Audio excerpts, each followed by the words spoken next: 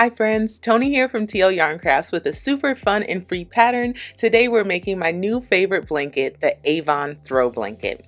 This throw is the stuff Netflix binges are made of. It's oversized, super cozy, and oh so cute. And the best part, this blanket is perfect for makers just learning to crochet. Now while you crochet along with me, pull up the free Avon Throw Blanket pattern on my blog, TLYCblog.com. And if you prefer, you can get an ad-free printable version of the pattern for just $5 from my website, TLYarncrafts.com. Links to both resources are in the description. Now if you're excited to make the Avon Throw Blanket with me today, please like this video and subscribe to my channel for even more free crochet patterns, product reviews, and tutorials. Now let's talk materials. To make the Avon Throw Blanket, you'll need Category 5 bulky weight yarn. I made my blanket with Lion Brand's Hue and Me yarn, and it took 11 skeins. You'll also need a 10mm crochet hook, a pair of scissors, and a tapestry needle. This project does come with a chart for the puff stitches as well as a written pattern. If you're going to work off of the chart, grab a chart keeper as well.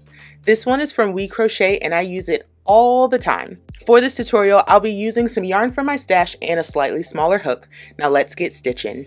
We'll begin with a slip knot and chain 85.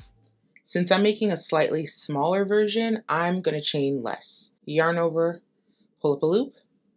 There's one chain, 2, 3, 4. To continue with row 1, we're going to work in the back bump of the chain and single crochet in the second chain from the hook in each chain down the line. So we'll flip our chain over, find the second chain, here's 1 and 2. Working under just that back bump, we'll yarn over and pull up a loop, yarn over, pull through both loops for a single crochet. Under the back bump, yarn over, pull up a loop, yarn over, pull through 2. Back bump, yarn over, pull up a loop, yarn over, pull through 2, and we'll repeat that all the way down the line. When you're done, you should have 84 single crochet stitches.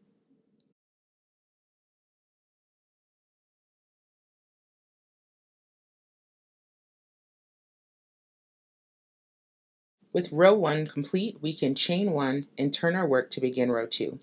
Rows 2 through 11 are just a chain 1 and single crochet across the row. So 1 single crochet goes into each stitch. Repeat this row until you have 11 rows total, and then join me back here for the first puff stitch section.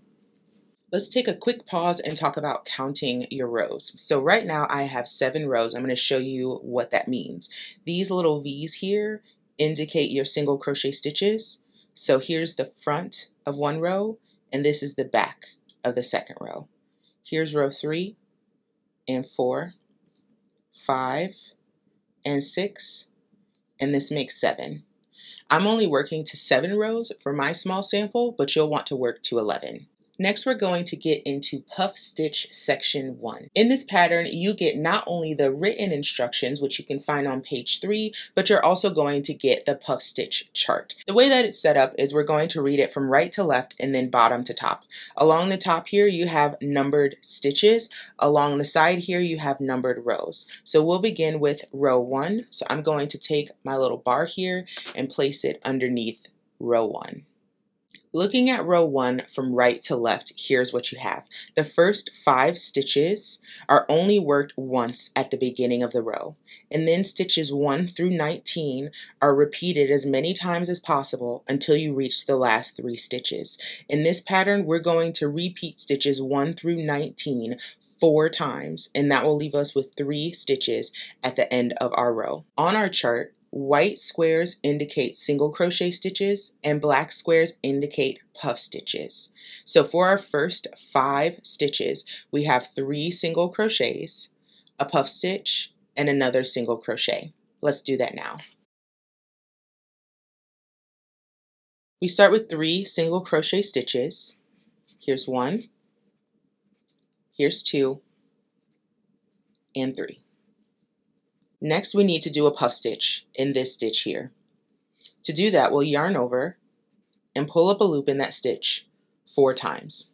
So that was 1. Here's 2. Here's 3 and 4. You'll know you did it right if you have 9 loops on your hook. Let's count. 1, 2, 3, 4, 5, 6, 7, 8, and 9. We'll now pull through 8 loops. So I'm going to hold this one back to make sure I don't catch this one, but I'll yarn over and pull through those 8. At this point, I like to give it a little tug so my puff stitches really pop. Now I'm going to yarn over and pull through these last 2 loops, and again I'll give it a tug. I'm going to push this puff stitch towards the back of my work and go on to the next stitch, which is a single crochet. So that's the first 5 stitches of this row. If we look at stitches 1 through 19 for row 1, we have 18 white squares and 1 black square. That means we have 18 single crochets and 1 puff stitch in our repeat. So for your blanket, you'll repeat that 4 times. Here we go. Here's 1, 2, 3, 4, 5, 6, 7, 8, 9, 10, 11, 12, 13, 14, 15, 16, 17, and 18. The next stitch is a puff stitch. Here's how to do that again. Yarn over and pull up a loop in the next stitch 4 times. So that's 1, 2, 3, and 4. Yarn over and pull through the first 8 loops, tighten down, yarn over and pull through the last 2 loops, tighten down. Push that puff stitch towards the back of your work and continue to your next stitches. Again, I need to do 18 single crochets. So here's 1, 2, 3, 4, 5, 6, 7, 8, 9, 10, 11, 12, 13, 14, 15, 16, here's 17, and 18. My next stitch is going to be a puff stitch. Yarn over, pull up a loop for 1, here's 2, here's 3, and 4. Yarn over, pull through 8 loops, yarn over, pull through 2 loops. If we look at our chart, I've now reached my last 3 stitches, and these are all single crochets. Tightening down on my loop, I'm going to push that puff stitch towards the back of my work and single crochet 1, 2, and 3. Now that our first row is done, it doesn't look like much from this side, which is the wrong side of our work, but if we flip it over, we now have these nice puffy puff stitches. For row 2 of our puff stitch section and all even rows, we're going to chain 1, turn, and single crochet across. So here are my first 3 stitches. My next stitch is my puff stitch. If you look right above that puff stitch, you see 2 loops here. That's where we're going to insert our hook to place a single crochet in the top of that puff stitch. And we'll continue single crocheting across the row, and then we'll move on to row 3. Here on row 3 of the chart, of course, we're starting from the right, and our first 5 stitches are all single crochets. Then after that, looking at stitches 1 through 19, we have 1 puff stitch, and then 1, 2, 3, 4, 5, 6, 7, 8, 9, 10, 11, 12, 13, 14, 15 single crochets, a puff stitch, and 2 more single crochets.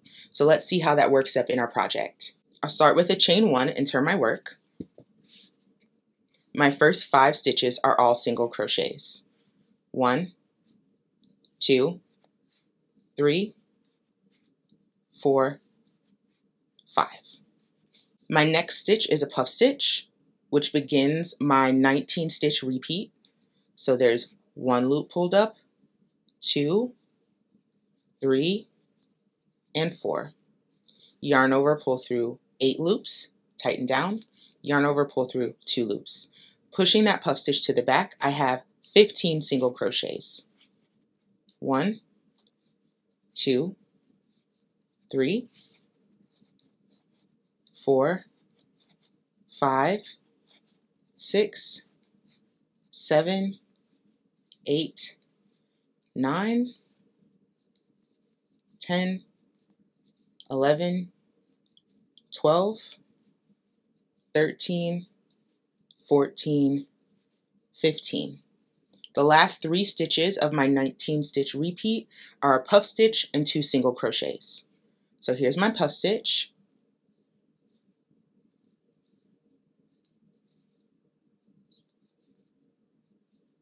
And my 2 single crochet stitches. There's 1 and 2.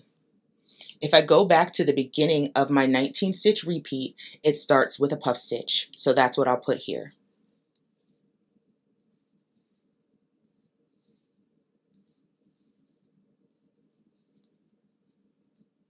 And it's followed by 15 single crochets.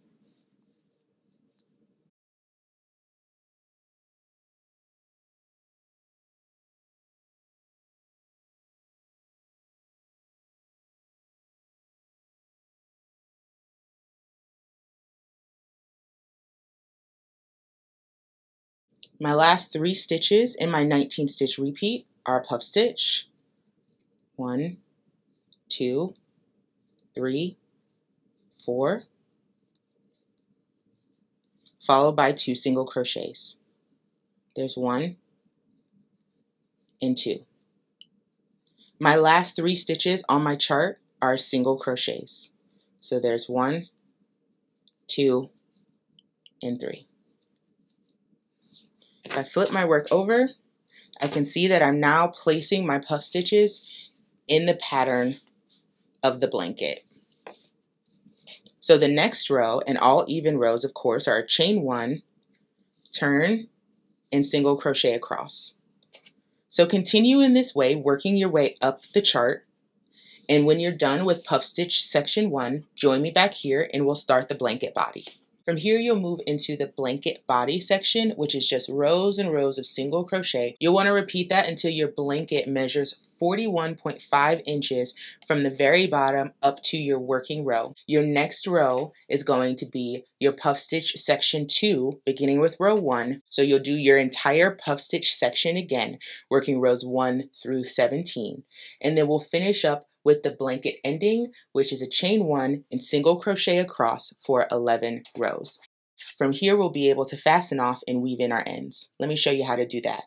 Let's pretend for a moment that I've finished my blanket. From here, I'll need to fasten off. And what that means is I'll detach the yarn that's coming from the ball from my actual project. Leaving a fairly long tail to weave in later, we would cut the yarn and then lift the working loop up and out of your project. Thread that yarn onto a tapestry needle and weave in your ends. To weave in my ends, I like to take my tapestry needle under several loops of stitches in one direction